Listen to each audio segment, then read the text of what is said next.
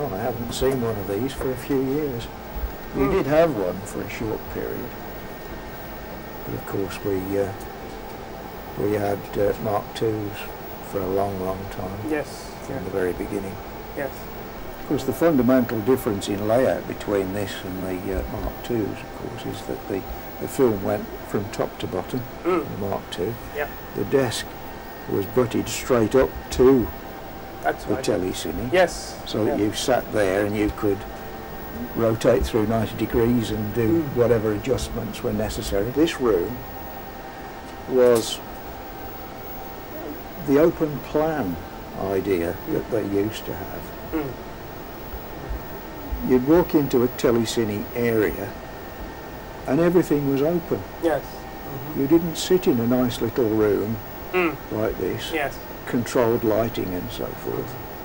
When we moved into Pebble Mill, the back of the telecine cubicle was open. So anybody could be walking past, stand there watching. We eventually had curtains put in so that we could at least pull the curtains across and you didn't have a reflection of the corridor and the VT suite behind you in the monitor. Yes, well, we had some strange contraptions when I first started, because the digigrade came in quite soon after, but before then we had a device which stored the settings on punch paper tape. Oh yes. And so you had, I think you had something like 8 shots. You could go back 8 shots if you wanted to redo something, but after that it wrote it permanently to paper tape, and then you had to resynchronize it to go for the tape. Yeah. One of the interesting things different about this is, of course, everything is hidden away inside. Yes. I see that you've got lots of different blocks for different... That's right, yes, and the tube is in there, and there is the 35mm gate. Yes, yeah. And we've got gates for 8mm and Super 8 and 9.5 and Super 16 and all the different gauges you name it. We can slot into here. So look at all this wear on it. Yes, there's a good sort of 25, 26 years worth of wear on there. Yes, that's it. And there's all the workings inside. So, but it's of an age when you can still actually see the components. It's not micro-miniature circuitry in here, so we have a good chance of being able to fix things when they go wrong. We've got things like that. Shading corrector is actually components that you can see and do things with. It's almost analogue. Yeah, well, yes, it is really. It's all analogue except for the digital storage bit, which is this crate down here. Yes, lacing up any of these machines, when you first start, you follow the diagram carefully and you feel it out and you think, oh, if I got that right and all the rest of it, and it takes you absolutely ages to do it. But eventually it sort of becomes a muscular memory, doesn't it? If you think about it, you get it wrong. Yeah, yes, I know exactly what you mean, yes. Also on the Mark II, we didn't have these useful sticky rollers. Yes, yeah, very, very useful those, yes. And that's when you see an old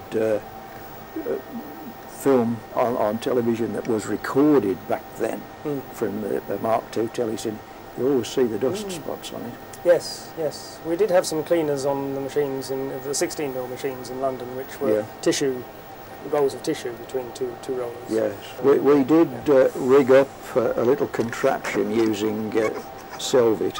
Used to cut up Selvit into strips. Let me think. The block was about there, but the film came round and ran through it vertically and then out. Yes. And we mounted it on the horizontal bit just between the before it went over the top roller. Yes. And that, and also there was a little window in it so that you could put cleaning fluid in. Oh yes. Which was quite useful. Yes, yes. And in fact, I mean, strictly unofficially, we did at one point, even with scratchy films, you'd put so much of the fluid on that it acted as a wet gate. Yes. And I mean, it was dry by the time it had got through. Yes. Which was quite useful. Yes.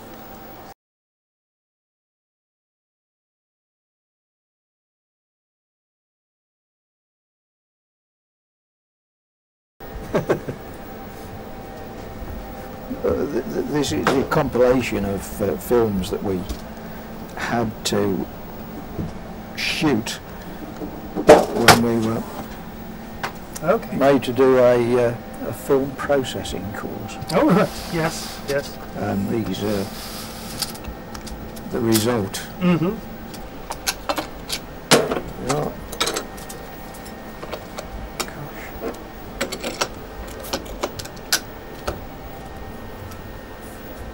That's the pub across the road. Oh, right. So this was all filmed as part of a processing exercise? That's right. Yes. Yes.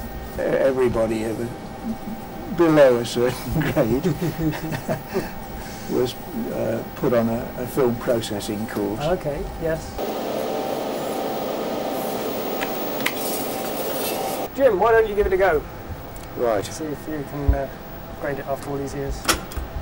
That's it. Okay. This ancient piece of black and white negative. Take the hot seat. Well, it was a bit dark, so I'm just putting more gain in to brighten the picture. I'm looking at the waveform monitor up there, and yeah, this is badly underexposed and out of focus.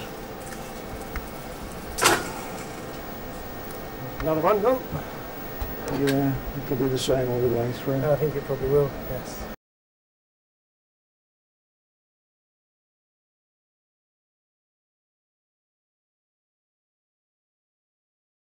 Well, of course, I spent a rather large proportion of my life sat in front of a desk very similar to this.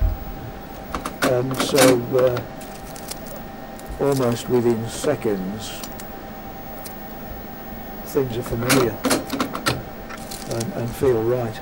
These days, when I'm grading something on an Avid Symphony using a mouse, I unwittingly start looking for the knobs, which are not there, of course.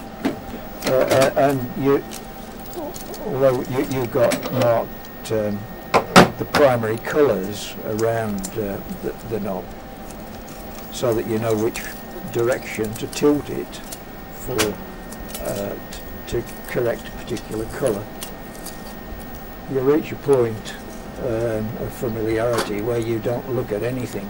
I suppose it's like playing a piano, you know, you don't look at the notes if you're playing a piece of music, you're looking at the music, not where you're putting your fingers. Yes, yeah, try that. Try a little bit more. We used to do studio dramas, for instance, Howard's Way, where all the location material was done on film. So that you had a lot of the episode that was done in the studio, and all the location, the sailing and anything around the boatyard and that kind of thing, was all on film. So you used to play that into the studio, and if it was ever possible, you would try to match your pictures to the studio, but then the lighting director in the studio lit his studio his way, and the lighting cameraman who'd done the film, he lit his film his way, so they never matched.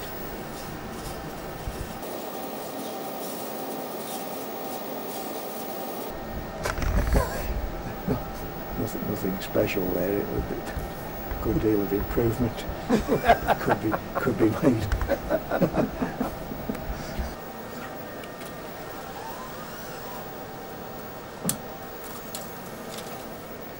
And now that we've finished, it all ends up on a digibeta tape.